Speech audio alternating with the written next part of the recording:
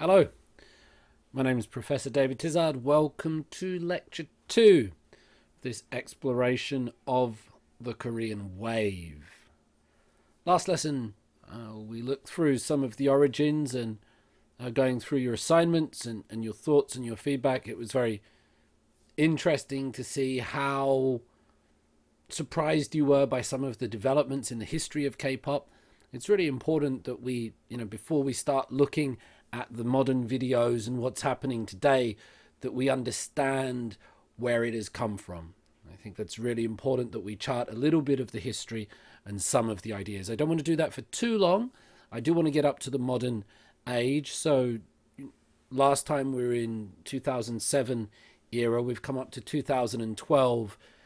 And in the world of K-pop, or in the world of the Korean wave, 5 years can be a very long time. So today we're looking at a piece from 2012 by John Lee called "What is the K in K-pop?" It's a very important question, actually, because it looks at the cultural identity of what is Korean and what this thing going abroad is. Overall, I was very pleased with your work last week. Some really excellent pieces. Some other pieces we need to do a little bit more work with your academic performance, but that's natural. That takes time. I'll explain more about that at the end of the video. Feel free to contact me if or when you have any questions. So for now, let's make a start. I'm going to go to this one. That makes sense. Yes. Today's article by John Lee. He does a lot of work on Korean culture and has a concept called cultural amnesia. We might come to that elsewhere. But we see here today, he's asking this question. I need to get my things right. What is the K in K-pop? So perhaps before we explore that, I mean, is he simply talking about, is it Korean? Does it stand for something else? Where does it come from? And we're looking at this culture and national identity. Really important things here. Let's start with the articles, because we've got a lot to get through. So let's see what we have. The phenomenal success of the Korean wave has generated collective celebration in South Korea. This is very interesting, I find personally. It's generated collective celebration. Okay, this idea that it's something for everybody to be proud of, a collective celebration. For example, if Ed Sheeran or Adele start getting global recognition and they're from the same country that I am, do I personally feel any pride or any sense of achievement for these people having done so well abroad? Perhaps not. There might be many different reasons for that. There might be the reason that historically or traditionally, at least in the latter half of the 20th century, Britain had a successful music market. So for these things to succeed overseas, or these artists, wouldn't be that surprising. We've had since the Beatles broke America and things like that. Maybe it's because it's not surprising. Maybe there are other reasons. Maybe if you take a sort of Eurocentric view, which is, or even an ethnocentric view, it might be considered something taken for granted that these artists would succeed abroad, and I personally would feel no success or no sense of achievement for it. Another thing to look at would be to whether you have independent or collective cultures.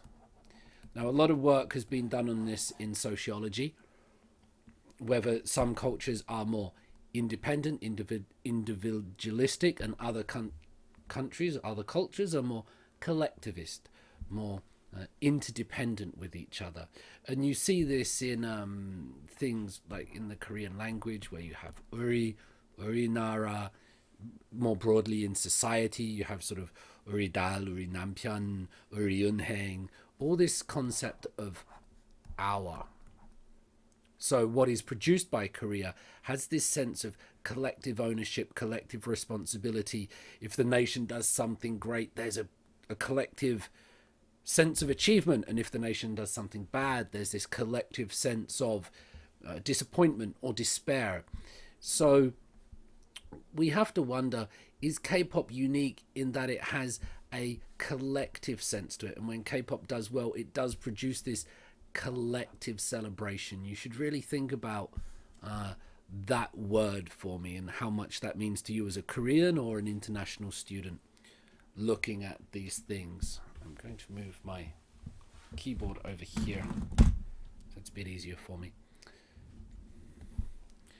In the early 2010s, the national self-congratulation is especially manifest for the popularity of South Korean popular music, K-pop, which has spread from neighbouring Asian countries such as Japan and Taiwan to further ashore in Europe, the Americas and the Middle East.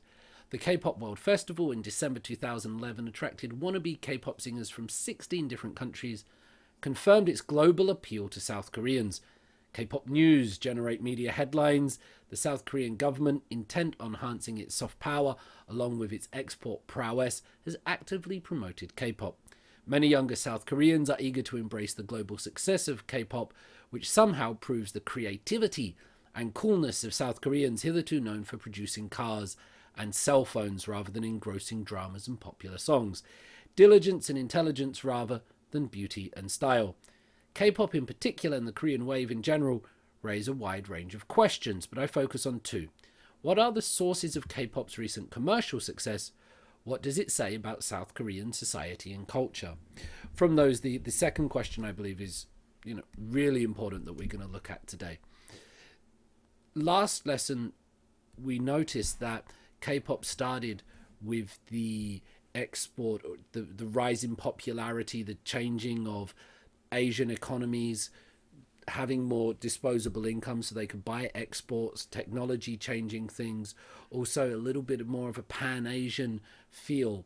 But this, you can see by the time we get to 2012, the K-pop articles now mention that the Korean wave and these kind of things have gone further afield to Europe and the Americas, which wasn't really the case in 2007 in the last one.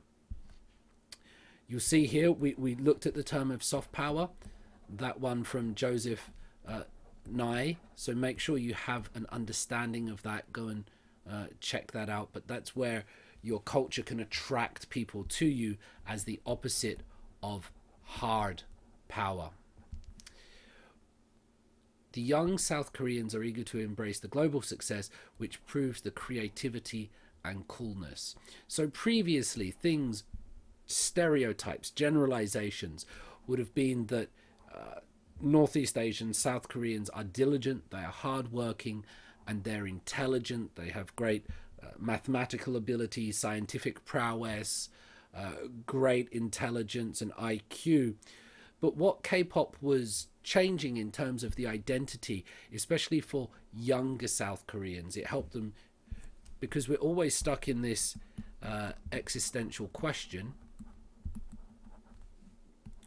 of who am I or who are we? And so with K-pop and the Korean wave becoming successful more broadly around the world, into Europe, into the Americas, it starts giving different answers to these questions. It starts changing. And there was a reshaping, it's suggesting here by John Lee, of the Korean identity or the Korean view of itself, and also the external view, so the internal view and the external view, that it was changing from diligent and intelligent to beauty and style. Things not normally associated with, in let's say, the international view, whether that's right or wrong, but that might have been a stereotype. These you might have associated with France, with Paris, with Madrid, with Rome, things like that, not always necessarily with Seoul. But now K-pop was changing that. The Korean wave was changing that. It was changing the way people think about themselves. So this is where we get into the nature of culture and identity, which is something that this is looking at.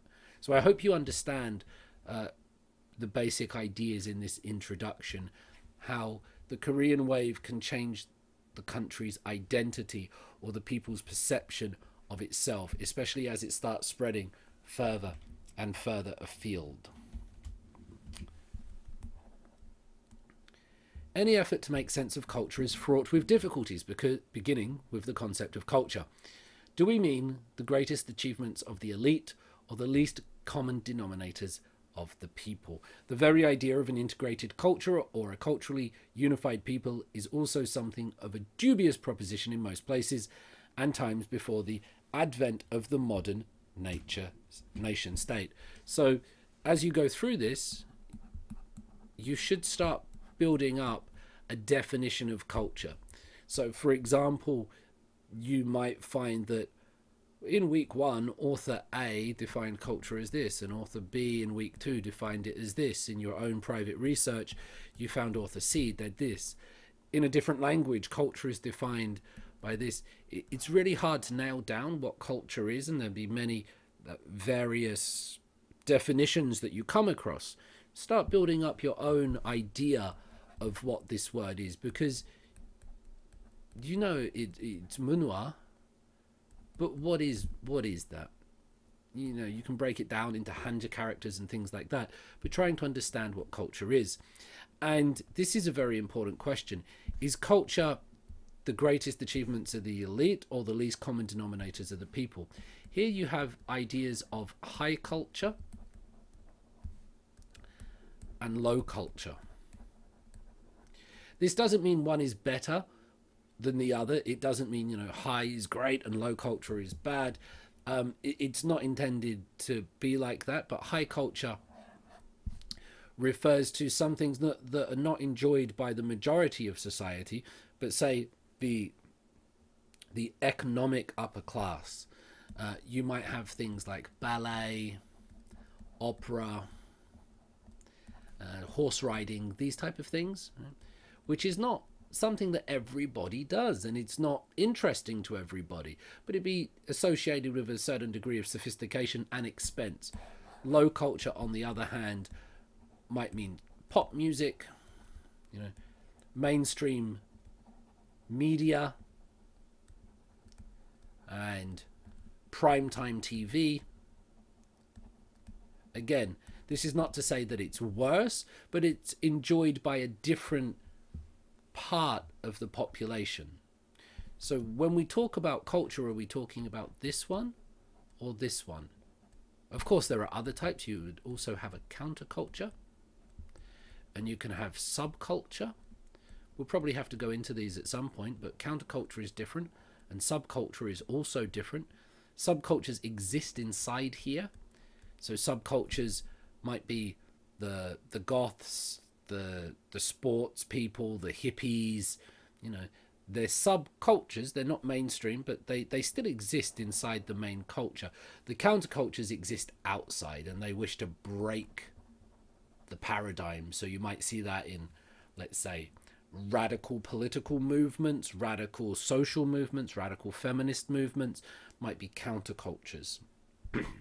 So when you talk about culture, which one do you mean? High culture or low culture? Which is important? And Korea is not a monolith. Korea is not one thing. I know it's very common to say Korea is a homogeneous country, and you might find some of that genetically, but in terms of culture, in terms of politics, in terms of many things, this homogeneity is not something that really always holds up. There is that uri that I talked about, that identity, but the Korean Peninsula is divided in two. You have the regionalism, Gwangju and Daegu.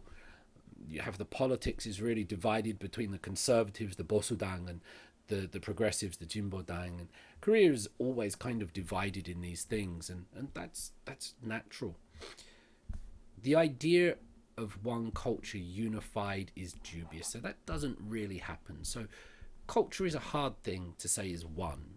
It's the idea that you get here. If you start thinking about it and analyzing it, breaking it down, it goes off in many different directions.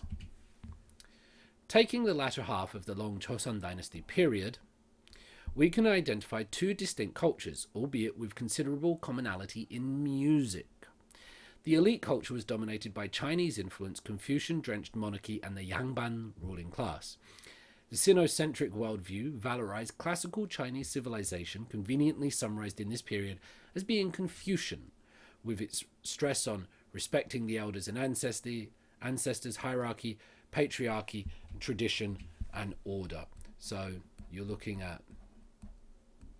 That's really bad writing. Shall we try that one again? Looking at... Shall we try that one more time? I'm still getting to grips with this. I never know whether to look at the paper or this. Yu-Gi-Oh, which would have inside it the ideas of in, which is like that.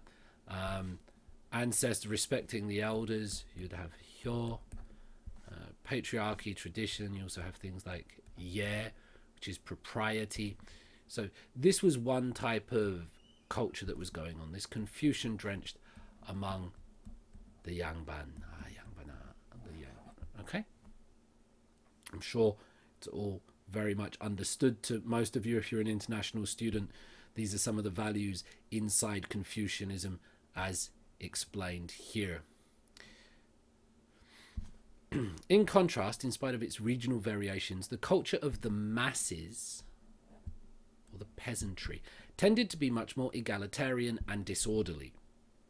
So the masses, or the people, the masses in it is an interesting word, because if you look at this word, krasi, right? This word krasi, this means rule. So you have theocracy, plutocracy, bureaucracy. When you see C-R-A-C-Y, that means rule. This demo means the masses, which is in Korea, it's like the inmin, the gukmin, or the daebubun, the masses, the majority. However, the majority's culture was not like this. So while this would have been the high culture, and the lower culture would have been much different. It's described as egalitarian, so it's more 민주주의적으로, it's more equal. There's less 계층, there's less hierarchy. So whereas this one would have been more triangular, this one would have been not a straight line, but up and down, because it's disorderly. The Confucian rituals of the elite, quiet and orderly, contrasted with the shamanistic rites of the masses, emotional and expressive. In terms of music, the courtly performances of Chinese-derived instruments stood in sharp contrast to the popular performance of folk tunes and drums. The former seemed to be all about harmony and order. The latter appeared to exemplify energy and chaos, to invoke the European categories of contrast, Apollonian versus Dionysian. This is something you'll find in Friedrich Nietzsche. So it's quite hard, I guess, for some young students to read Nietzsche. But for Nietzsche, the human being had two sides, the Apollonian and the Dionysian. And the Apollonian was all about rational thinking, order, nolli, and logic. And the Dionysian was all about embracing revelry and wine and partying. And to be a human being, you had to embrace both of these. If you were only one, you were missing out on sides. And that's what John Lee is saying the Korean society was like in the late Joseon dynasty. There was this would be this one, the Apollonian, like this, and this would have been the Dionysian, the pansori, not pansori, but the gugak, the nodong, these kind of people here. The ideal typical contrast exaggerates the distance between the two musical cultures. Both traditions were broadly pentatonic, in line with much of Asia. Furthermore, the Confucianization of the Korean peninsula during the long dynastic rule integrated the soundscape. At times, the influence flowed upwards. Pansori, recitation accompanied by a drum, which began as a popular genre, became increasingly prestigious and embraced by the Confucian elite. So this is an example of where something like pansori, which was a popular genre, eventually became prestigious. So it went from mass culture and it came over into elite culture. It was adopted. This happens if you look at, if you'll find ideas of the core and the periphery. My pen stopped working. Which I think you'll find in somebody like Wallerstein's work, where the periphery outside of the culture, they start producing something, and then these people say, well, that's pretty cool, we're going to take that. And so things go from here and they're transferred into here. And of course, it might go the other way as well. Pansori is an example given. In practice, by the beginning of the 20th century, there was something of a common musical culture in the Korean peninsula. Its musical register was pentatonic, which is you have lots of scales in music. The pentatonic is the most widely recognizable one in Western music. It's similar to sort of the rock or the blues. Itself a regional marker across East Asia. The dominant singing style stressed emotive wails and melismatic expressions. While dancing, both in its courtly and country articulations, existed, it was placed explicitly outside the boundary of music. Singers, by and large, stood still during their vocal performances. The body was Confucian, not only preserving the parental gift, but also avoiding any display of the flesh. The singer's still and enveloped body expressed serious spiritual messages in the form of moralizing lyrics such as parental and familial love.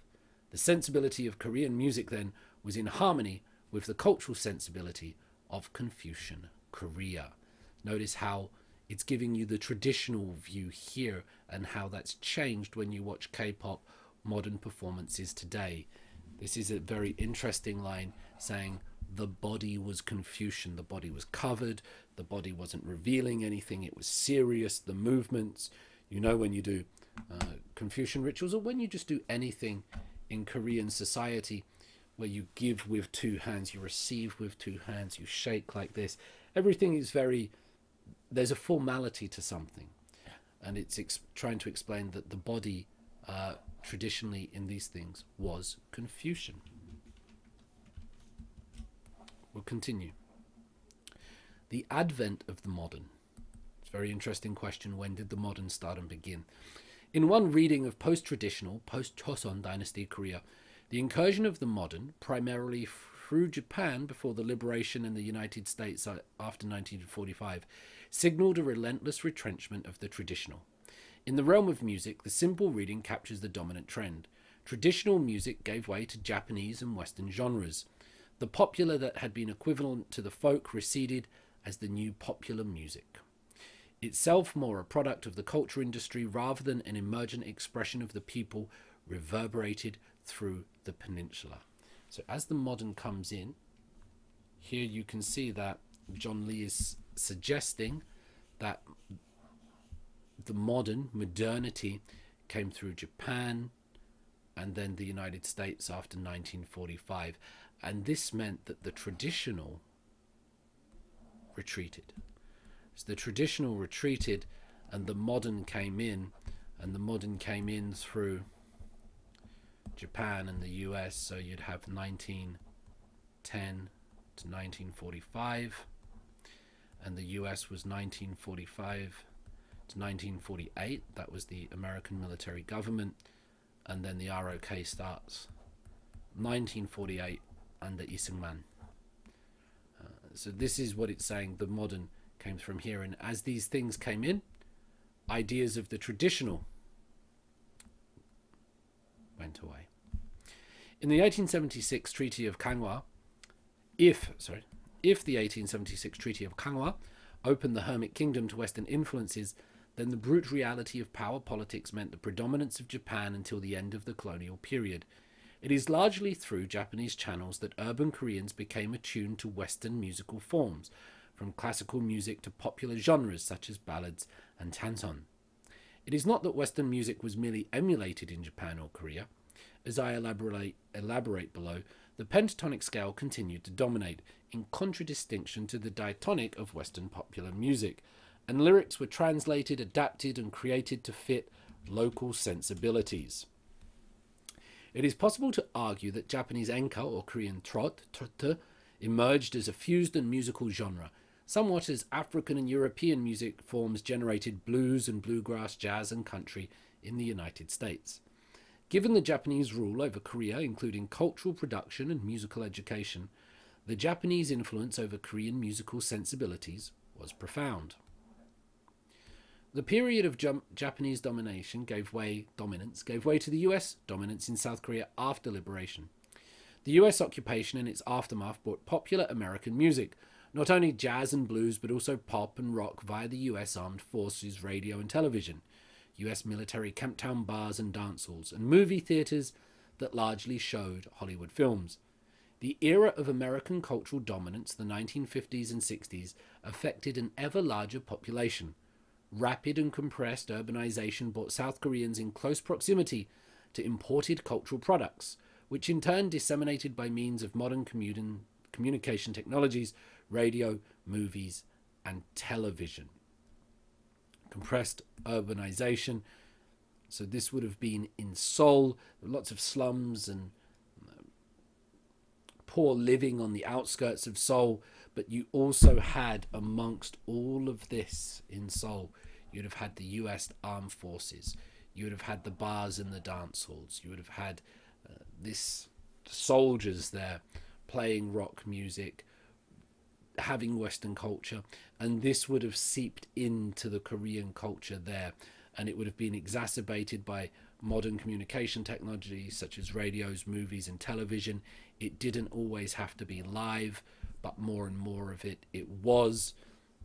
We do know that while Park Chung-hee was very much against a lot of this sort of happy smoke movement and the hippie movement, he thought it was a danger, putting people like Shin Jung-hyun in jail because it was a threat to the nation's security, because of the communist threat of North Korea. He was also very happy to get American soldiers money through bars and through prostitutes and things like that. So that would have increased those areas.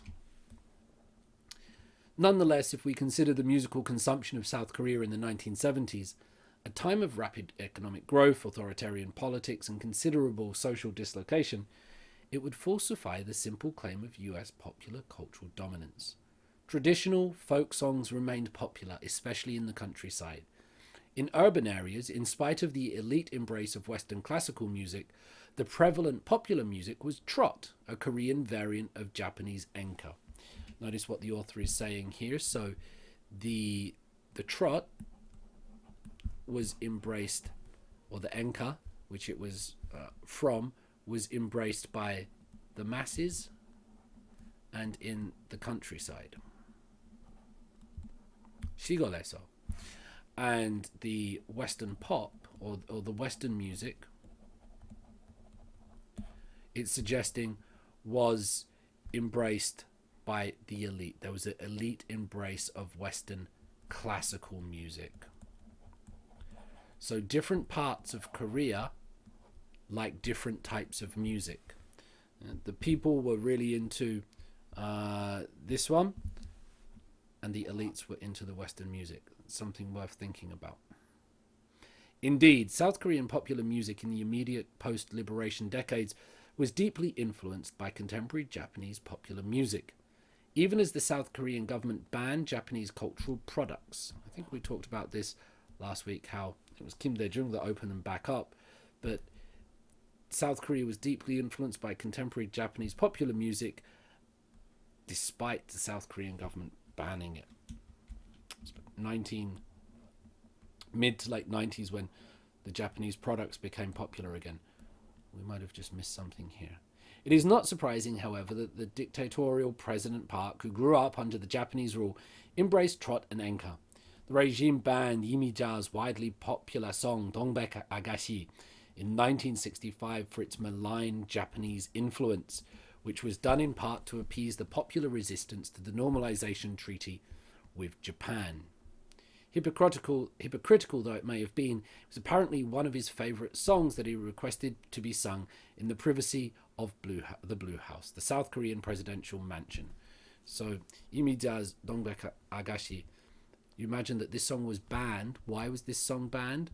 Because the Japanese influence. So that's how strong the government were at those times. If you think that this No Japan movement or things at the moment between Hanil Gwange are bad, that they've been always there. Although, what this does suggest is that Park Chung-hee himself liked the music. He was a fan of it, but it was to try to calm down the people because of the 1965 normalization. So in 1965, in terms of Hanil Gwanggae, Korea and Japan signed a treaty that they had diplomatic relations with each other, and that they were now at peace with each other, and everything related to the colonial period from 1910 to 1945 was finalized. They signed a deal, it was finished. The Japanese gave South Korea a lot of money. They signed a contract and it was done. So it's saying it might have been in part, not wholly, but in part to appease the popular resistance to the normalization treaty. And the resistance to the Japanese would have possibly been here in the masses and in the countryside rather than amongst the elites. So you're still getting this division of culture between the two. Encore or trot performance usually employed ostensibly Western presentation, lyrical matters of love and longing, for example, that recalled blues, and with an orchestral accompaniment. But singers belted out tunes employing the pentatonic scale. That is, the register of Korean and Japanese music sensibility remained stubbornly rooted in traditional music meters. Performers usually stood still, dressed in traditional ethnic garb or conservative Western outfit and projecting an utterly respectable appearance. The contrast to the gyrating Elvis or the ruffian Rolling Stones could not have been more apparent. So even with the influences coming from other places, with Japan or Western music when they were doing that, the point here that he mentioned earlier is that the body remains Confucian at that time. It didn't matter too much about the genre, but the body remained Confucian, the respectable appearance, traditional or conservative, things that you would associate with that. Jo Young-pil is a consensus superstar of South Korean popular music, 70s and 80s. Although he dabbled in several musical styles, including his early infatuation with rock music, his initial popularity owed to trot, that he sang in traditional pansori style. Suggestively, he claims to have mimicked the traditional training of pansori singers, which entailed destroying one's vocal cords by singing loudly and repeatedly in the woods. Suggesting the persistent proximity of Japanese and Korean cultures, some of his songs became very popular in Japan in the 1970s, something of a harbinger of the Korean wave. Yet his music was almost inevitably in the pentatonic scale. He sang without moving, employed melismatic what? And pansori singing techniques, and relied on his vocal skills rather than on his looks to achieve stardom. Although he attempted many distinct musical genres, his musical life personified the South Korean popular music of the time, usually dubbed gayo. Not surprisingly, the ambit of Cho's appeal remained restricted to the Korean and Japanese cultural spheres of influence, only extending haphazardly to Taiwan and other pockets of Japanophilia. It would be difficult indeed to imagine Cho's rapturous reception in 1970s New York or Paris, Jakarta or Lima. Drenched in national markers, though in fact shared by Japanese and others, Cho's music signified Koreanness, which rendered it alien to those uninitiated to the national culture and the dominant musical style. To be sure, national boundaries were policed. Not only did many governments practice an aggressive policy of cultural nationalism, but tariffs and other forms of import restrictions kept all but a handful of musical forms from being almost exclusively nationalist. It's a very interesting idea that's going here. So the music in the 1970s from people like Cho Young-pil wouldn't have been received well in New York, Paris, Jakarta or Lima because the music was drenched in national markers. There was a lot of Koreanness in Korean music. That's why, if we're looking here, the Choyeongpil time in the 1970s, there was a lot of Koreanness in national markers, although this Koreanness would have also included, he's trying to suggest, a Japaneseness, a shared combination of the two. However, because it had this Koreanness, which we could put like that to make it a bit more understandable, foreigners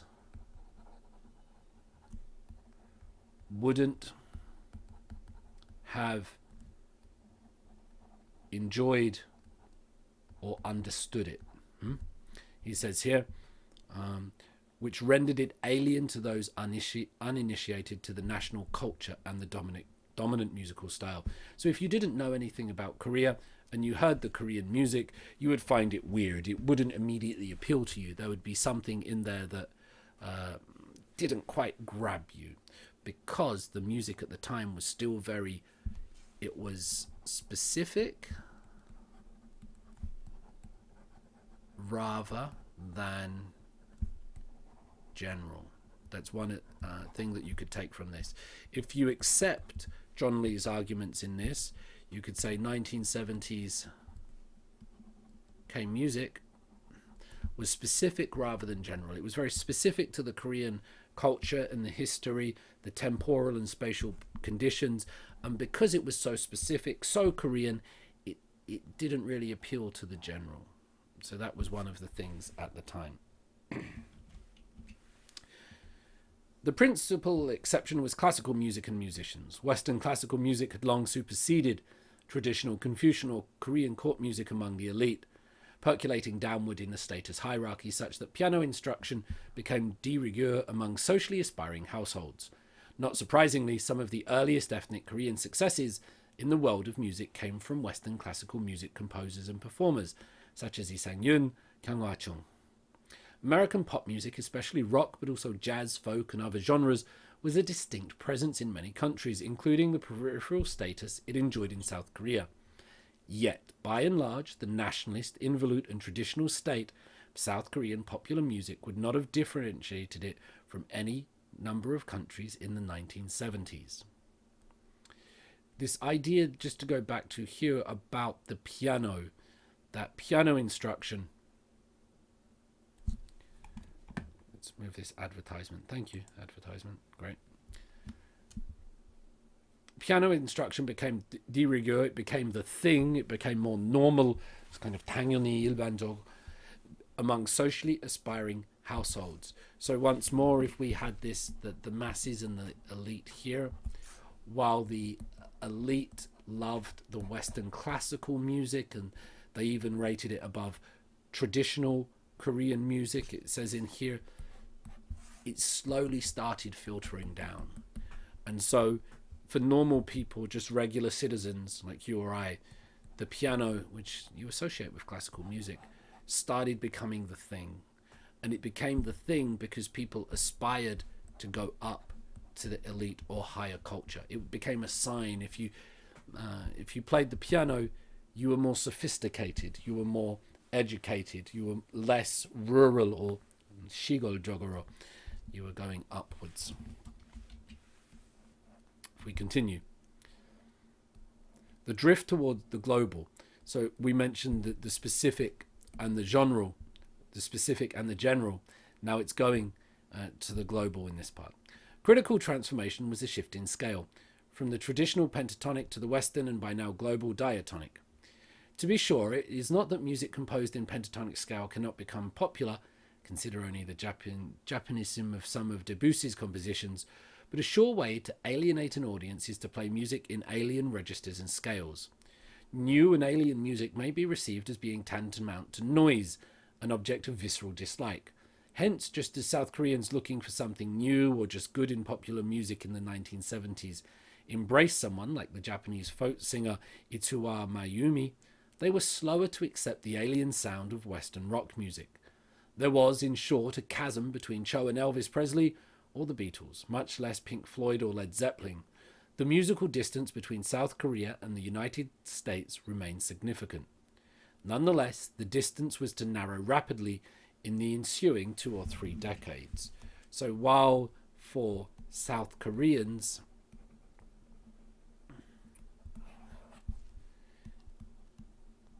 Japanese music and US or Western music, because obviously Pink Floyd, Led Zeppelin, Beatles, they're not the US, they're English. For South Koreans, both of these music styles are foreign. They're both foreign.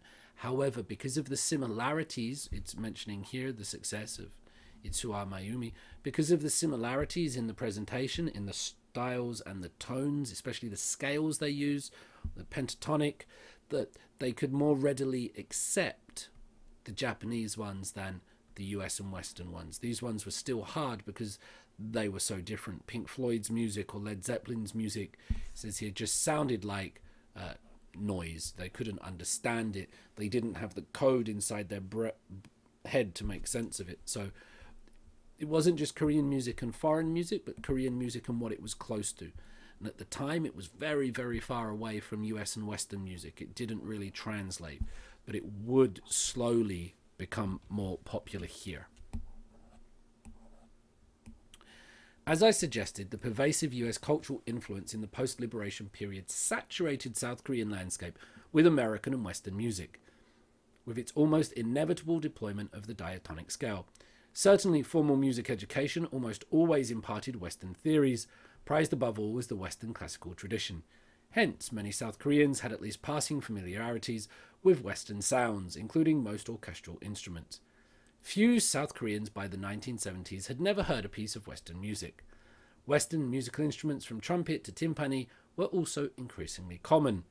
There were certainly fans of Western popular music as well as native rendition of Western pop songs, such as Shin Jung-hyun, Kim Joo-ah, Kim Jong-mi, the Pearl Sisters, and many others. The music appealed to the younger generation, which could only stealthily listen to Japanese pop music.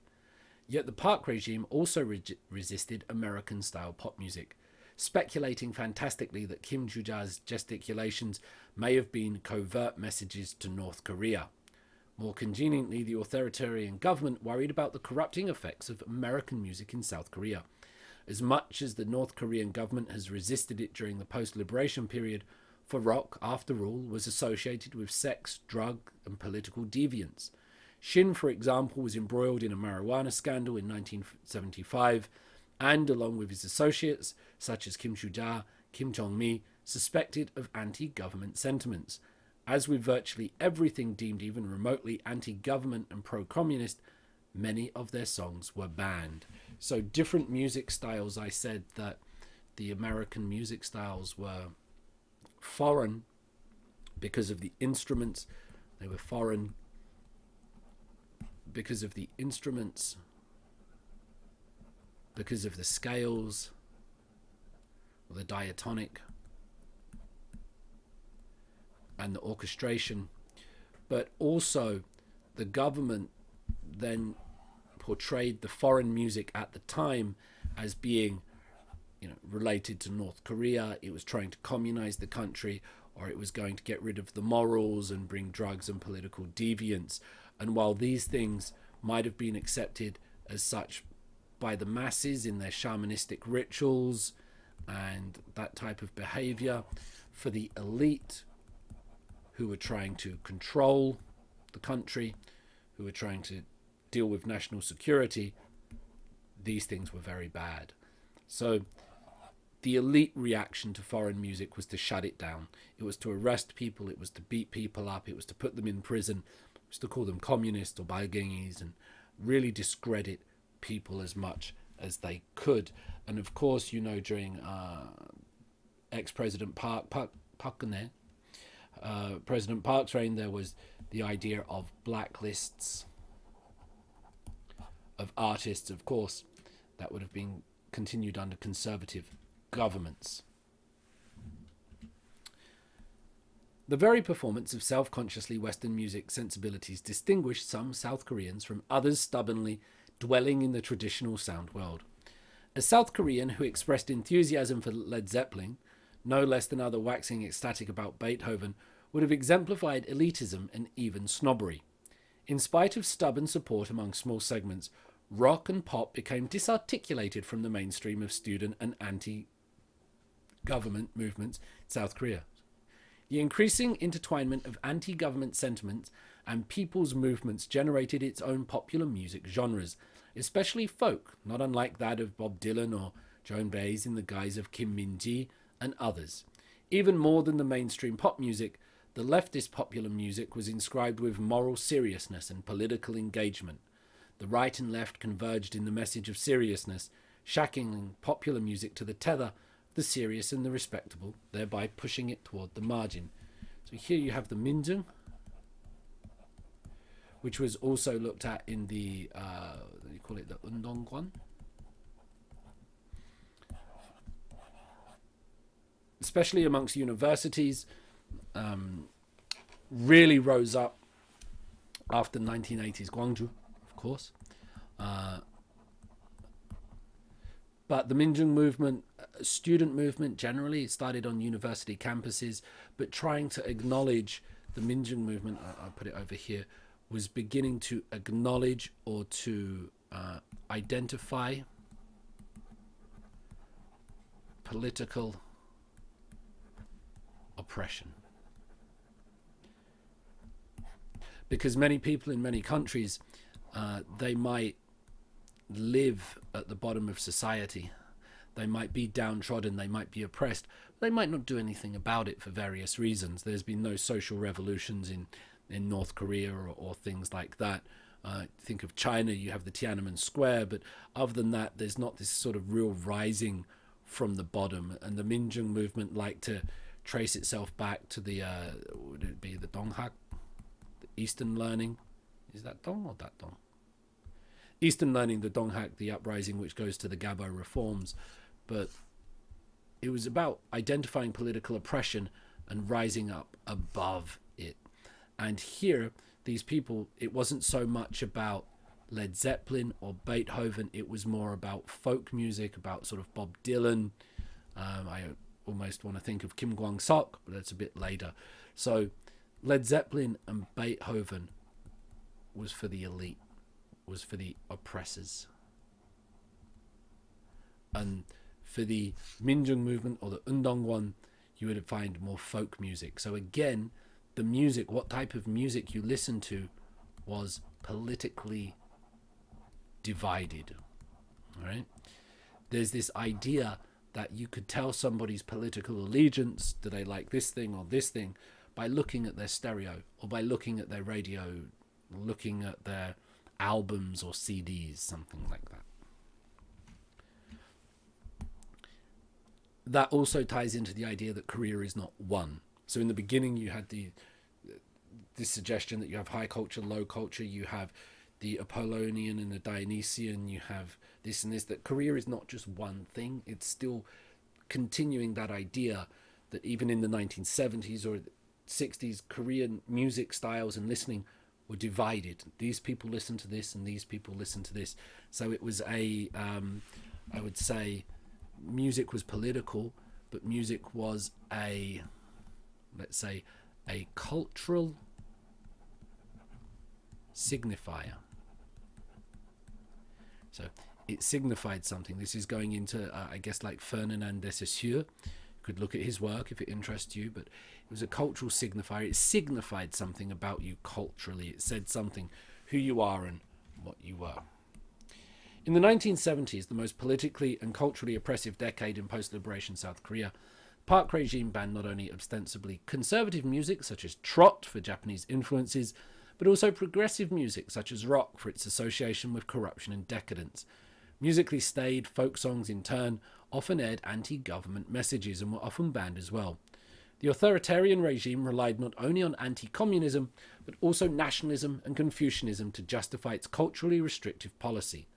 The Confucian ideology restricted loud or political music and encouraged conservative dresses and gesticulations. Given the impoverished repertoire, it is not surprising that people sought refuge in banned Japanese and Korean music or sought American and Western alternatives. So, with Park Chung-hee in charge, this music he banned for being Japanese, and this music he banned because of its Western messages, and he only allowed a smaller set of nationalistic, moralistic music. So the South Korean listening public, where they would have had all this music to listen to before, they were only allowed to have this amount. And so, because this music was pretty boring to them, or it wasn't that interesting, of course, they went and sought this out again. If you ban something, people really want it. As a pop music lyric might have it, times changes everything. South Korean enrichment brought in its wake paraphernalia of popular entertainment. Most crucial was television, which began broadcast in 1961, became a household necessity by the 1980s. A very popular genre was musical variety shows, usually featuring popular song, gayo, which was an adaptation of a popular US and Japanese television genre. Even more spectacular was the widespread popularity of noraebang, which debuted in 1991. As places to engage in karaoke singing, karaoke machine was invented in 1967 in Japan and became popular there in the course of the 1970s. It became one of the most popular forms of entertainment for the young and the old. Widespread popularity of noraebang, which debuted in 1991. It seems so commonplace, so everywhere, so almost so old now. 1991. Along with the dissemination of portable listening devices, especially the appearance of Sony Walkman in the 70s, technological transformation facilitated reproduction and production of popular music. Listening and singing popular music became a national pastime, albeit replete with generational and other divides in taste. Out of the National Music Fest arose a new post-gayo genre that was distinctly contemporary and Western in sensibility and sound. So there was a change from gayo to post-gayo. Post here is afterwards. Okay, so you have rock, post-rock. You have punk and post-punk. What comes after that thing? What comes after? So there's a new one. Change is inevitably quantitative and gradual, but often expresses itself as a qualitative jump. Here about change, you can have paradigm change, you can have episteme change. This is the idea of Foucault. So paradigm change is just when one part of the genre changes. The episteme is when the whole society or the whole way of thinking changes. But in society, society will be going along, and all of a sudden there will be a change. There will be a paradigm shift. Maybe there'll be something else. There are developments. Here we're seeing one in the Korean music. For the purposes of making sense of K-pop, that quantum leap was the emergence of Sotaejian boys. It was one of the first groups to incorporate rap music and hip-hop sensibilities to South Korean popular music. Needless to say, they had jettisoned the traditional pentatonic in favour of the contemporary diatonic. No longer did we have the soul-screeching wails of melismatic singing, but the percussive and syllabic singing, signalling the urban call. What made their music innovative was that it did not sound Korean. As some critics remarked at the time, it sounded strange. To temper the claim of their originality and revolutionary impact, I should mention the impact not only of a generation of American popular music disseminated by music videos since 1980s, but also of J-pop, a distinct Japanese popular music genre that became dominant in the 1980s. So in terms of time, J-pop in the 1980s, and it says here that it coincided with the end of an era, and it did not sound Japanese. So looking at these studies down here of J-pop, it signaled a change, just like the arrival of Sotaeji signaled a change, but it also signaled a political change. So in 1992, you're looking at Kim Yong-sam, which is the first non-military president, Park Chung-hee, Chun Do-won, No Tae-woo, and Kim Yong-sam. So although Kim Yong-sam was in the Bosudang at the time with Kim Jong-pil, he was the first non-army person for 32 years. So that's kind of a change. Here in Japan as well, there was also a change. And these changes bring this new music which doesn't sound traditional. So Sotaeji didn't sound Korean, and the J-pop, when that came, didn't sound Japanese. Seoul's group was important not only in pioneering a new musical landscape that became almost invariably Western pop music, but also introducing dance as a critical element of their performance. To be sure, there were others such as Kim Joo-cha, Kim Chung-mi in the 70s, as well as Kim Wan-son or So Bang-cha in the late 1980s, who had sought to incorporate dancing in performance. Yet in bringing together the latest American trends in sound and movement, Sotaji and Boys announced themselves as something new in South Korean popular music. The MTV revolution, post-Michael Jackson innovations in marrying singing and dancing in popular music, and the hip-hop turn coalesced in Sotaji and the Boys. Critical resistance was predictable. What was less predictable was the embrace by South Korean youths. So I think Sotaji and Boys, it's 1992, with Nan Arayo, which would be something like I Know, I guess, in the West. To me, that you go and watch it now and the dancing looks kind of funny and things like this. It was very much the use of, I need to make sure I get this name right, it's New Jack style. It's a style of music that was adopted by bands such as New Kids on the Block, things like this. That was the popular style. So if I listen to Sotaji and Nanara or that kind of music, it sounds very familiar to me. It sounds very natural. It sounds very of its time. But for the South Koreans, there was critical resistance. You know? The critics hated it. I believe on the audition show, when they debuted, they came last. Right? And people didn't like Sotaji and Boys. But it was embraced by the youth. That's the important thing there. So when I broke down things in terms of elite or masses and different sides, who likes what culture, this one was particularly, it was the youth that liked it. Another interesting dimension is So and his colleagues' seeming independence from politics. Popular music in advanced industrial societies tends to be disengaged from overt politics, despite numerous exceptions and objections. In South Korea, as we have seen, the realm of popular music was hardly innocent of politics. The traditional right-wing association of trot, though simultaneously incurring the nationalist wrath of being Japanese, and the left-wing embrace of folk song and other people's music, including traditional peasant music. This is, of course, not surprisingly in an authoritarian polity with a great deal of cultural surveillance.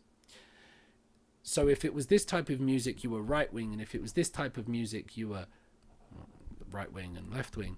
But because the music was new, it wasn't, because Sotaji and Boys was new, it wasn't associated with this or this. So it sort of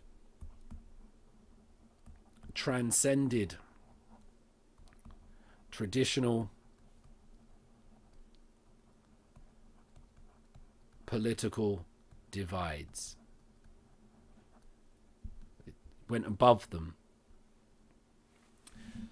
The post-Seoul Olympics, democratic South Korea, by the early 1990s, had begun to shed the overt politicization of everyday life, including popular music. Although Sotaji and the Boys is far from the only act to embody its autonomy from the entangled politics of the 80s and before, they struck a resonant political chord for the increasingly affluent youths liberated from the demands of anti-government politics. The rise of K-pop. Till the mid-1990s, the very idea of exporting South Korean popular music would have struck most South Koreans as bizarre.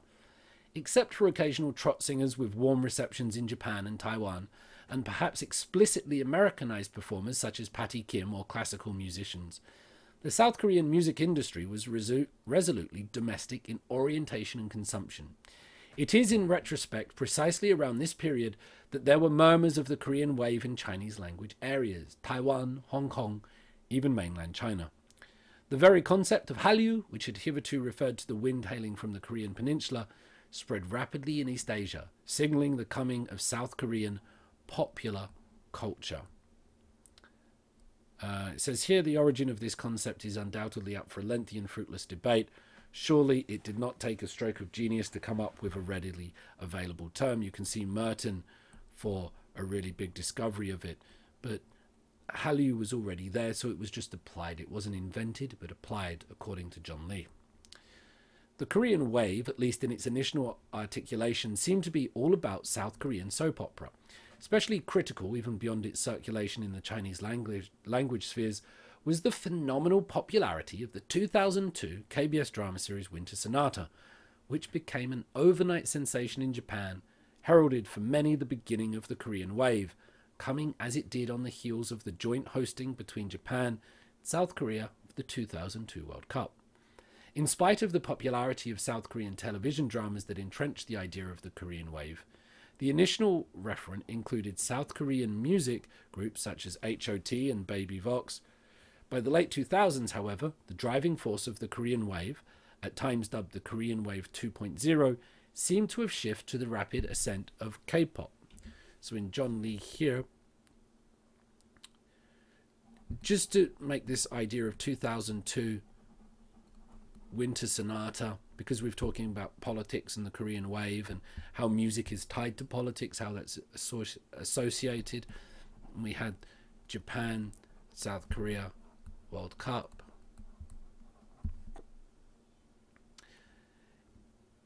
Because of the current trade war between Korea and Japan, and with the THAAD, which is the missile defense system, when this happened, there was trouble between K-pop in Japan and the artists here. It caused ruptures in the music industry. And with the THAAD, deployment of THAAD in South Korea, the Chinese, they started cancelling K-pop gigs and they started sending people home and banning here. So you have to remember that it always is political, and especially in Asia, because of the relationships between Asian countries. When the president that went to see Chairman Kim Jong-un one time took with him Red Velvet and acts like that. So the music is always tied into politics. And you might have to think about Korean success, that when the politics between Asian nations are going well, okay, so if you have like peace or cooperation, and you have here success of K-pop, when there's peace, then the success of K-pop might go up. But when there's conflicts and that going down, it might come down. Obviously, this is a bit extreme, but the success of K-pop amongst Asia will be tied in always to broader geopolitical events that you need to pay attention to. The other thing I want to have a look at here is Korean wave, and you also have Korean wave 2.0. Okay, so you have the fourth industrial revolution and things like this. Here you're getting one where the original Korean wave, which you might put as, say, 1992, something like that, would be based on TV and dramas, whereas Korean wave 2.0, where you want to put that is up to you. Maybe 2002, 5 was now becoming driven by K-pop. So it was still the wave, it was still going overseas. We said last time that it wasn't a single fountain of cool, but various ones.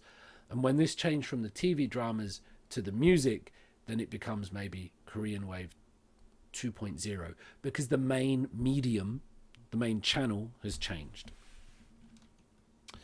How should we explain the seemingly sudden rise of K-pop in the early 21st century?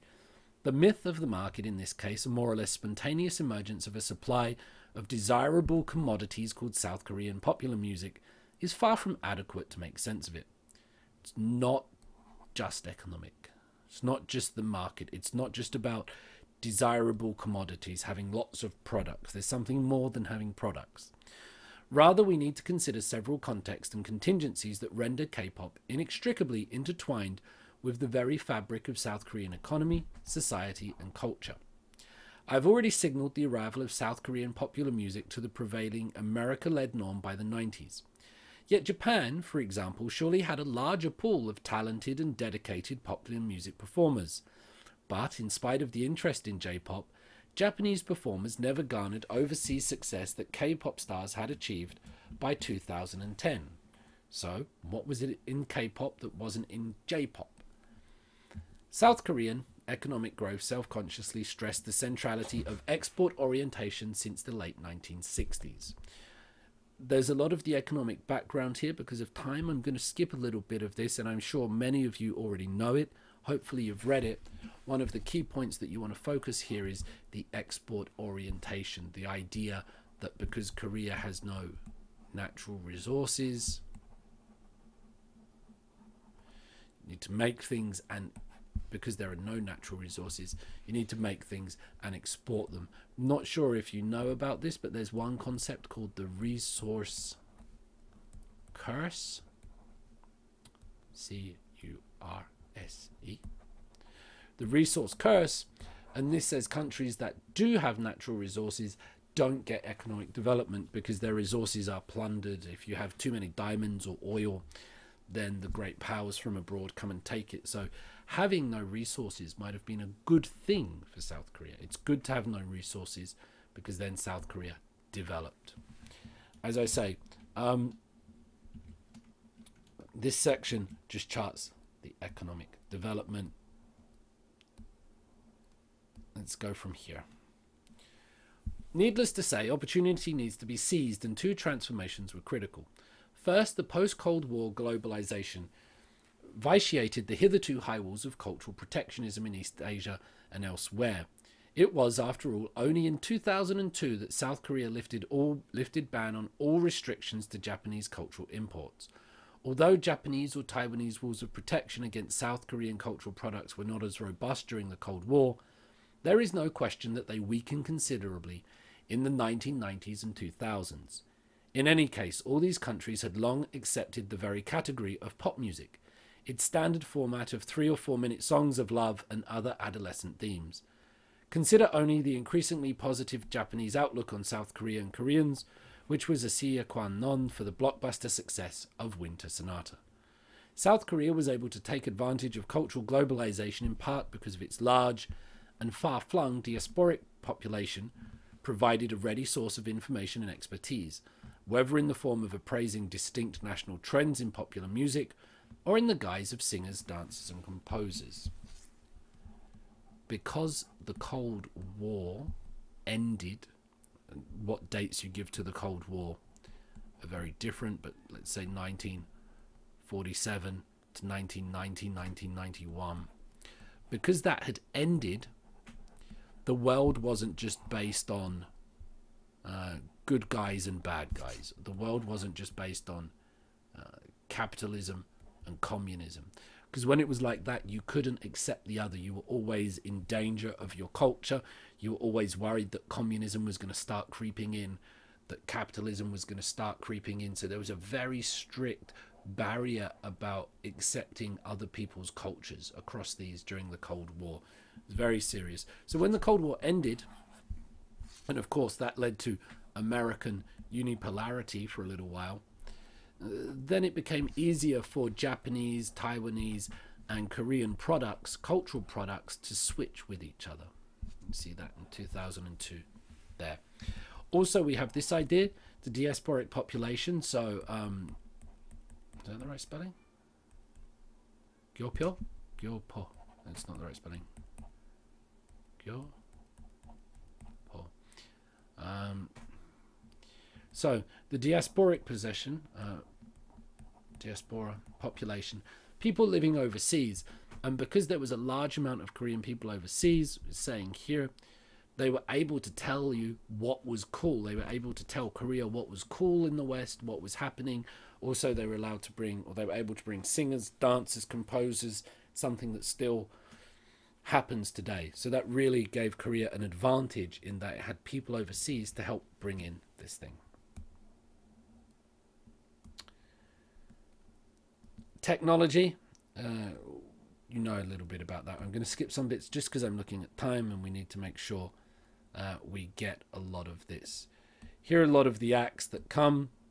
Let's get down to this, why K-pop and the K-pop.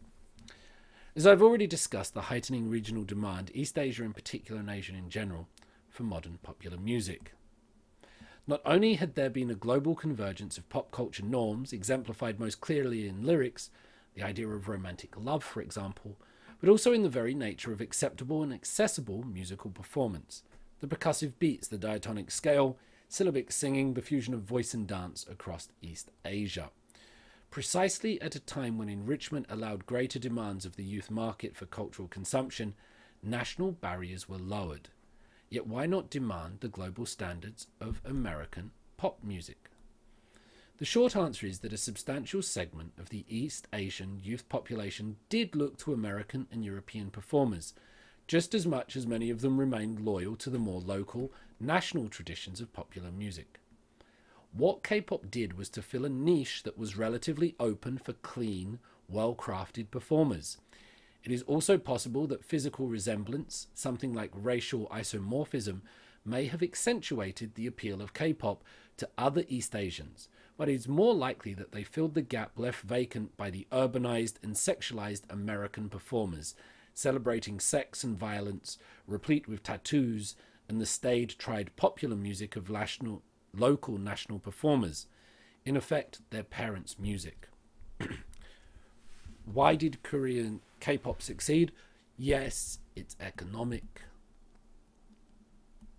Yes, it's technological. No. I can spell, I just have to get used to it on this. Here's this idea of identity that it's bringing in. So in East Asia, if we call this place Southeast Asia or East Asia, on the one side was their parents' music, the traditional or the national music, and on the other side was the American music with sexualized and tattoos and sex and violence. So it's decadent. And both of these were quite extreme. And the Americans, there wasn't the cultural affinity. They didn't look like each other. So what K-pop did is there was this gap in the middle for K-pop, according to John Lee, according to this article. There's this gap in the middle, this niche. Because K-pop is clean and it's quality, and maybe a little bit because of the ethnic ideas. So it didn't have sex and violence. It wasn't too dangerous. It wasn't really political. It was pretty clean. But also the quality was high. It wasn't just rubbish. And for Asian people especially, it wasn't blonde-haired people with blue eyes or any other different ethnic, but they could recognize some genetic similarities. So why K-pop or the K-wave was a success? These three qualities John Lee is pointing at, because not just because they existed, but because they existed between these two extremes. So there was a gap in the middle for this thing. That's why it came. K-pop exemplifies middle-class, urban and suburban values that seek to be acceptable at once to college-aspiring youths and their parents. A world that suggests nothing of inner-city poverty and violence, corporal or sexual radicalism, or social deviance and cultural alienation. K-pop, in this sense, satisfied the emergent regional taste and sensibility, though it would be remiss to stress the region, as its appeal could easily extend beyond it. The oft-repeated claims about K-pop singers' politeness, their clean-cut features, as well as their gentle demeanours, is something of a nearly universal appeal, whether to Muslim Indonesians or Catholic Peruvians. That's clean-cut idea. Right? It's not decadent, it's not Western, it's not drenched in sex, although that might be changing a little bit, but in general it's quite clean, and the K-pop stars have to keep quite a clean image and reputation. It's not like Justin Bieber can have loads of girlfriends and smoke marijuana and do all these things. It's very different for these, so the clean cut is part of the thing that makes it popular. K-pop filled the niche in part because others did not do so. J-pop would have been a likely candidate, but the combination of the large domestic market and the involute music industry made it largely a domestic affair with only a cult following elsewhere. In the heydays of J-pop in the 1980s and 1990s, there were little incentives and considerable risks for music executives to seek international expansion. Some of the conditions I've stressed, cultural globalization, technological transformations, were not ripe. Whereas the emerging Asian markets were small and therefore unprofitable, the South Korean market was virtually closed, for example, and manifold difficulties of scaling the cultural and economic barriers of the US market remained. At bottom, the large, relatively homogeneous Japanese market provided ample product. So this idea of J-pop in the 1980s and 90s,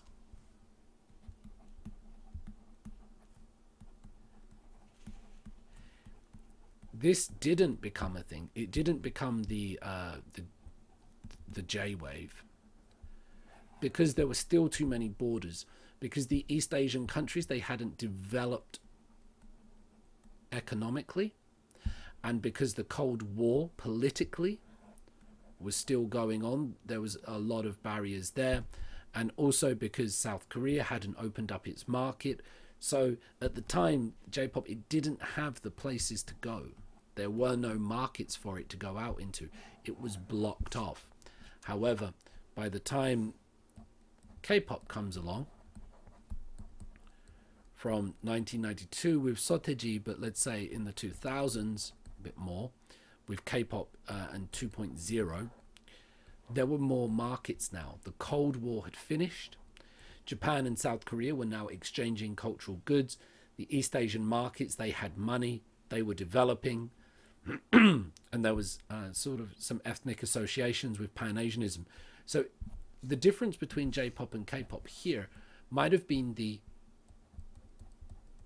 external conditions.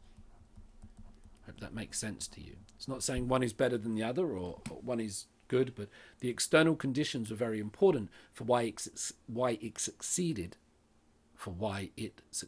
at the time. Let's continue. Let's try to finish.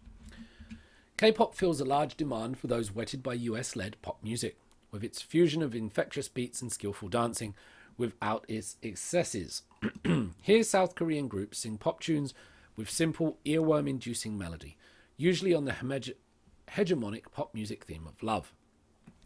Given the strong inflection of English lyric, it is difficult to decipher from listening just briefly whether the song is in Korean or any other language.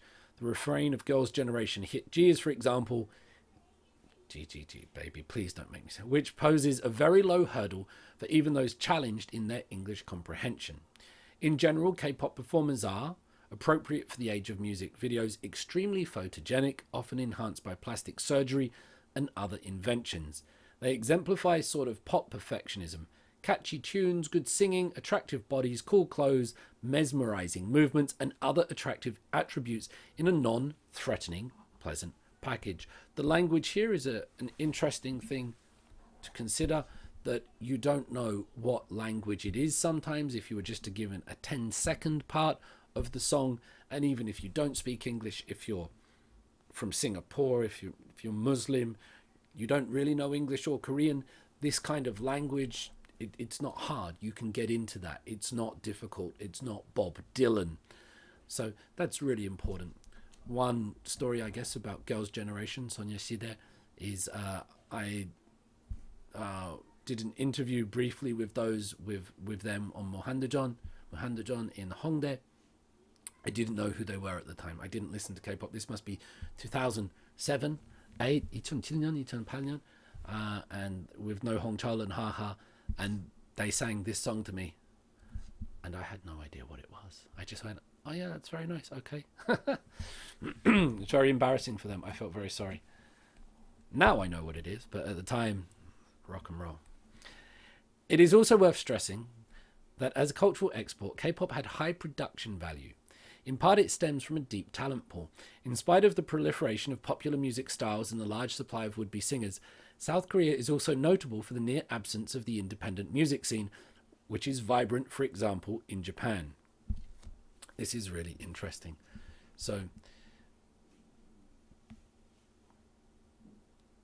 there is an independent music scene. You know, you do have the Barbarettes, you do have Galaxy Express, you do have Jangi Hawol Guldu come from this indie music scene, but it's pretty small. It's not big compared to Japan, compared to Western countries. So because the indie, and we'll look at this at some point during the course, because the indie scene is so small, that makes K-pop so much bigger. Because if you imagine that there's a market share of 100, if the indie scene was this, then that means mainstream is this. But if the indie stream is really small, it makes the mainstream bigger. So the shrinking of the indie scene over here has made the mainstream bigger. And because the mainstream is bigger, that means there are more people to choose from. That means the quality is higher. You don't have people going over this way. They're all stuck in the mainstream. So the small size of the independent music scene contributes to the quality and the performance of the K-pop. We go back to the Noraebang, which was 1992, I believe they said, or one. Terrible with numbers. In a country in which perhaps the most popular form of entertainment is singing in Noraebangs or karaoke rooms, becoming a K-pop star is at the top of the most desired profession for South Korean youths. Probably not anymore. Given that the independent music scene is limited, many talented and trained singers seek K-pop careers in which the success rate audition is said to be 1 in 2,000. These would-be K-pop stars in addition undergo rigorous training for 5 years, which costs perhaps 200 to 300 million won. Then only 20 to 30 out of 1,000 trainees ever appear professionally. The Star Factory or incubation system is professionally managed with stern discipline that may mean up to 100 hours of practice and lessons, including learning English or Japanese per week. Agencies such as SM Entertainment in turn seek eminent composers, choreographers, designers and stylists.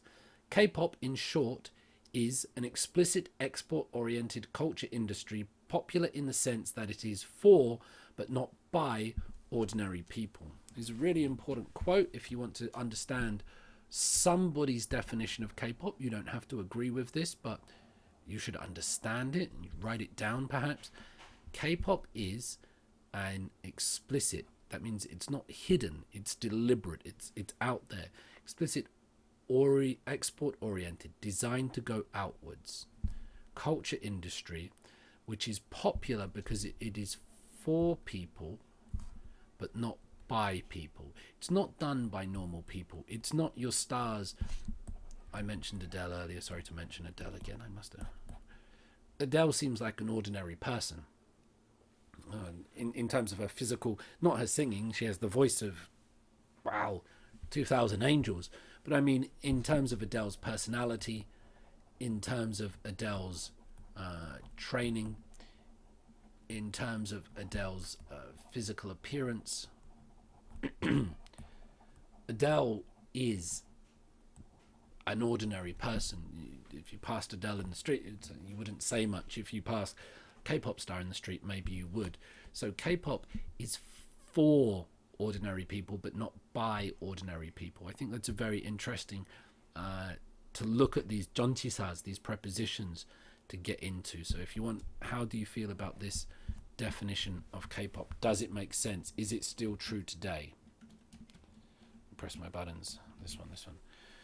The talent pool extends not only to performers but also to backstage actors. Given South Korea's penchant for study abroad, the valorization of prestigious, often meaning foreign diplomas, there is an overpopulation of people trained in music composition, dance, choreography, stage design, many other aspects important to creating a viable popular music industry. Furthermore, South Korean business practice is export-oriented, but it also imports and outsources readily, seeking best talent from abroad. South Korea, in addition, is blessed by a sizable diaspora. Lee Soo-man once said in an interview that South Korea has best consumed black music in Asia. Just as J-pop was built on rock, we made K-pop based on black music. Given the wide popularity of black music, it is not a mere coincidence that Korean Americans who learned hip-hop music and allied dancing techniques in situ, in turn, brought them directly to South Korea. You might also want to consider how you feel about Lee Soo-man's comments on K-pop being based on black music. One of the things we might look into is cultural appropriation. Is it okay for Western people to wear hanboks? Is it okay to Justin Bieber to wear dreadlocks? Is it okay to take somebody else's culture, to take somebody else's culture and appropriate it and use it for yourself? So there are some arguments about this, and depends whether anybody owns a type of music, but there are many articles about K-pop's cultural appropriation of black music. That's especially important considering Lee Soo-man's quotes there. The K-pop industry is dominated by several talent agencies which share not only a global outlook and ambition, but a keen business sense.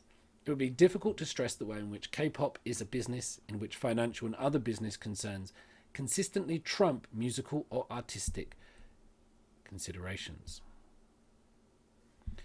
Financial and business concerns are more important than musical or artistic concerns in K-pop, according to John Lee. To take one example, consider the proliferation of groups rather than solo acts. The formation of groups is predicated not only on an economy of scale, it is less expensive to train a group rather than individuals one by one, but they render backup singers and dancers OTOs, which would cost money to train and hire them. Having many members provide not only an insurance against illness and injuries, but also enable agencies to use them separately. One member can act in a television drama, for example, another might be attending a meeting of a fan club.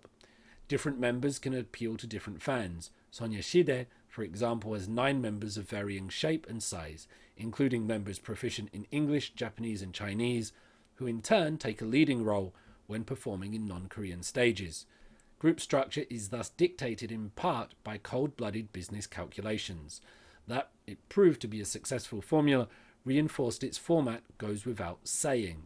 It's a very interesting idea that it's the economy of scale which makes groups important. K-pop individuals are much more expensive. Qua business, K-pop entrepreneurs replicate South Korean modality of conducting business. This should not be surprising in and of itself, but it also undercuts claims that look largely to the talented performers or to the invisible hand of market mechanism. K-pop enthusiasm in Japan has generated a vocal minority, operating largely in the blogosphere, castigating K-popers' earlier enthusiasm for the Korea wave drama-inspired and anti-Korean wave movement. Some of the more sensational claims focus on K-pop business practices, which are said to be improper, if not illegal, such as the non-standard margins of profitability of Japanese partners or the dispensation of sexual favours. I think we've seen lots of this with Guhara and Sully and the Me Too movements. You also have something in there with, it doesn't mention, but the idea of slave contracts, which became a big thing in K-pop, in which the people are, performers not allowed to have boyfriends or girlfriends for 6-7 years. It was reduced to 5 years. So there are critics against it. Although information is extremely difficult to verify, there is no norm of openness in entertainment industry contracts. It appears to be the case that South Korean talent agencies often offer extremely attractive deals for local agencies to promote and market K-pop groups. So there might be, it's the way that South Korea does business. This is saying here, like Samsung or Hyundai, the big conglomerates, by that I mean chaebols, and they have this huge power. And with this, you do get this idea of economic gaptil. They monopolize the industries and they do what they want. Saying that the K-pop entrepreneurs, they replicate this. They take these chaebol, gaptil styles and they incorporate them into the music, is one of the claims that John Lee is saying here.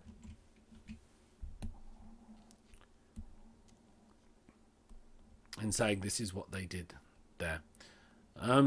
Let's skip this paragraph, but well, we may very well see attempts by South Korean entrepreneurs to include not only foreign members, but also to establish distinct non-Korean performers. Well, this is true. We're seeing Blackpink with its members, and all the bands are slowly putting not just, it used to be South Korean members that could speak different languages, but now it's different nationalities are being put in there. Finally, the South Korean state has backed the Korean wave and K-pop. From its traditional role as a censor, the government has become a promoter of popular culture. Kim Dae-jung, elected as the president of the country in 1997, sought to become a culture president and promised to devote 1% of government expenditure on cultural content. Even the conservative Lee Myung-bak, elected in 2007, has sought to promote brand Korea and enhance South Korea's soft power. K-pop, to put it hyperbolically, is almost a representative national culture and industry. The domain of government support ranges from favourable financial arrangements to cultural promotion. So those last few paragraphs were criticizing perhaps some of the things that people have said about K-pop. Let's have a look at this last section, the K in K-pop, or the point that we're coming to. The appeal of K-pop to non-Korean audiences, both across Asia and beyond, is in a pattern with South Korean export products such as Samsung or Hyundai that have broad appeal precisely because of the combination of reasonable price and dependable quality. It is, of course, trivially Korean in the sense that the singers and producers are almost exclusively ethnic Koreans, albeit with a fair sprinkling of emigre and diasporic South Koreans, and the South Korean government and fandom alike take some pride in the Koreanness of K-pop. Yet, as a matter of traditional culture, there is almost nothing Korean about K-pop. K-pop, however, identified as part of brown South Korea, is a globally competitive product without encumbrance of traditional Korea. So, it's, let's not say cheap, that's not the point. It's reasonably priced, and it's good quality, and not traditional Korea. And that's what we think of exports. So if we buy a phone or something like that in the West, we don't buy it because it's Korean. We don't buy Samsung phones because they're Korean. We buy them because they're good quality and the price is reasonable, and it seems modern. So it's not the Koreanness in the thing that makes people attracted to it. It's other qualities. However, people take pride in the collective achievements of K-pop, which is good. There's nothing wrong with that. As I stated at the outset, traditional Korean music was pentatonic, the singing style stressed melismatic and raspy vocalization, and the performer stood still. The stress was on the sound.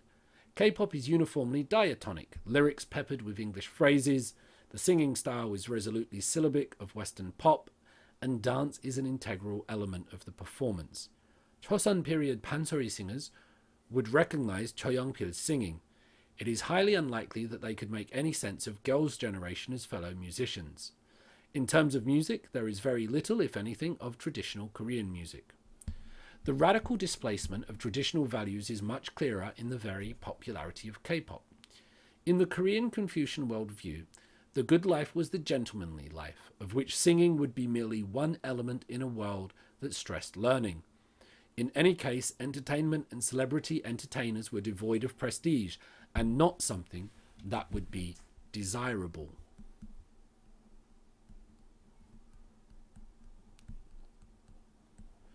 There were the 4 occupations. You find it under Wikipedia on that, I think.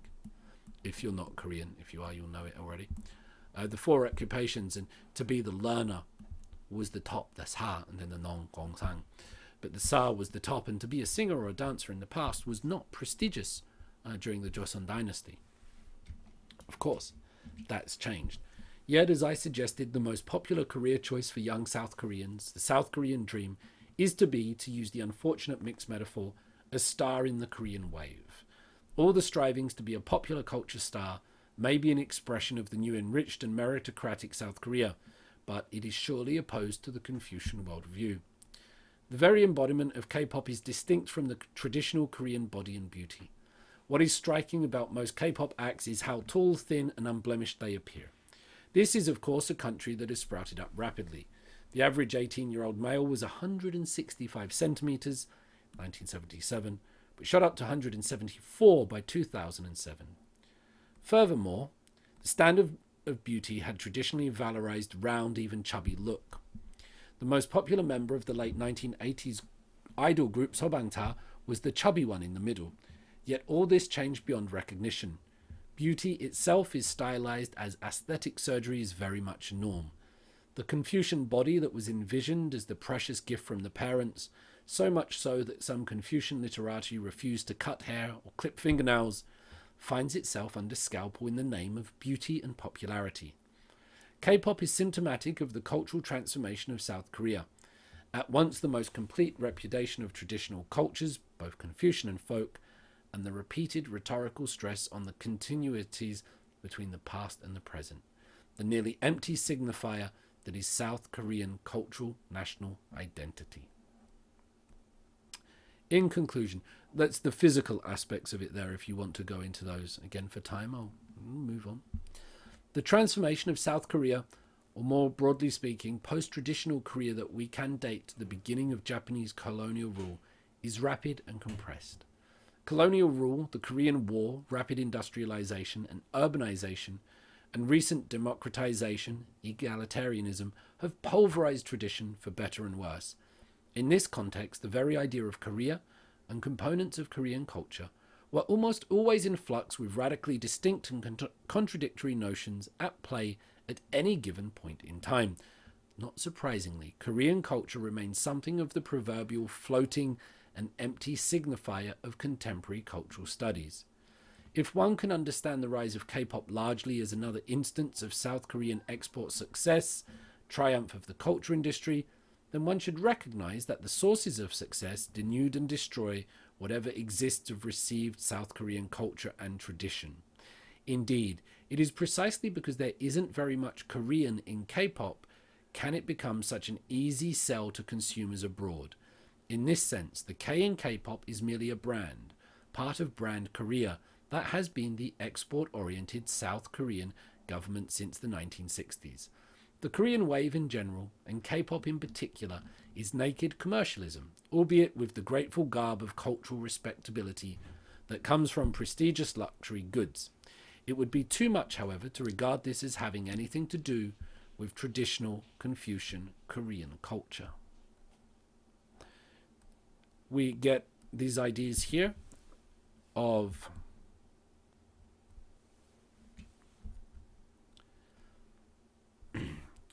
there isn't very much Korean in K-pop. So when it's Korean pop, he's saying the K, John Lee is saying the K isn't about the Korean. It's a brand. It's gone beyond what is Korean. Because what he believes to be Korean, what is Koreanness, for him is the Confucian ideas, the tradition, and the folk, and the pansori. All of these things are Korean. But in K-pop, there are none of these. So it's not Korean. The K is just a brand. It's a symbol. It's a logo. I'm not saying this is a good or bad thing. This is John Lee's argument. But it doesn't mean Korean.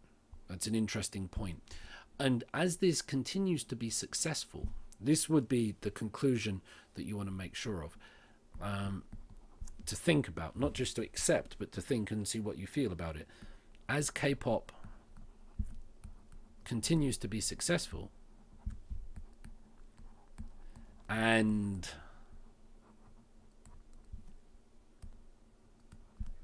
people, by people I mean Koreans, I guess I mean Uri, continue to identify with it, continue to identify and celebrate it,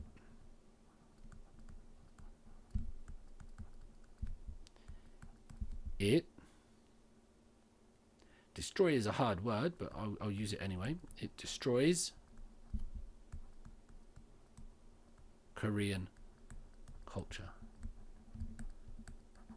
How do you feel about that idea? Because what is promoted in K-pop is not actually Korean, and when K-pop is successful and that becomes the image of Korea and people start liking that both in Korea and outside Korea, then what was there traditionally just becomes something that gets lost. Now these things are just in the Hanok folk village, and you wear a hanbok and take some pictures, but it's not part of culture of everyday life. It's being left behind. There's a lot in there. I'll finish this lecture now, but that's the paper by John Lee. It gives you a lot, and I don't expect you to really try to cover all of it, but I hope that you understood some of it. It's not that difficult. I tried to explain some parts. Now, for when you do your assignment, I'll just make some notes so it's clear so you can see.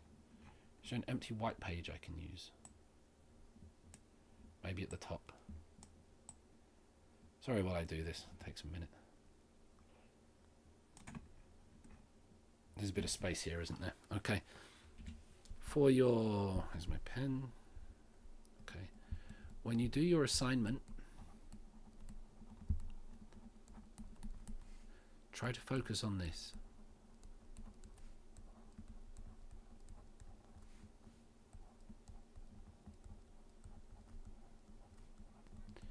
Try to get a direct quote. So, K-pop has been defined as, you put the quote, maybe you put number 2, and then at the bottom it says to John Lee, page 342. Is that you're actually getting direct quotes from something in here that you've read or you've understood, or from the video. Use that as the basis for your work. You don't need to do the whole thing, but don't just go from your memory. Don't just go from what you've understood. Go back to the text. I've underlined lines. I've showed you some, or what I've said. It can be from here or from me. But take some stuff and put it there and work around that. Start with some definitions or start with some ideas. Don't just go off memory, because if you go off memory, you might not be understanding it correctly. You might not be remembering or expressing it correctly. As a student, as an academic, you have to be able to use texts, and you have to be able to take ideas from them and then talk about them. Now, later on in this course, we'll be doing that with music videos. But before we do that, you need to show me you can do it with texts. So I don't mean you have to write this 20-page academic essay. That's not the point. You still do your normal work. But in that normal work, just try to show me that you're able to do a direct quote from either the text, which is this, or this video. Right? See if you can bring in 1 or 2 quotes and then keep talking about them. But that's what you need to start referencing. If you don't know how to do that, do some exploration and find out. Or you can ask me and I will give you some private help if you get in touch. I hope you found this interesting. I hope you're learning something about the Korean wave and K-pop, and it's making you think, and it's not just what you expected it to be. Keep challenging yourself. There will be a lot of difficult things in there. For now, I'll finish. Get in touch if you have any questions. If you feel like discussing things, or if you're stuck, you can always use the e-class as well to ask your classmates, because we really need to discuss these things. So I'll try to create some situations for that in future. For now, though, however, I'll stop recording. So thank you. Best of luck, and I hope to see you soon. Goodbye.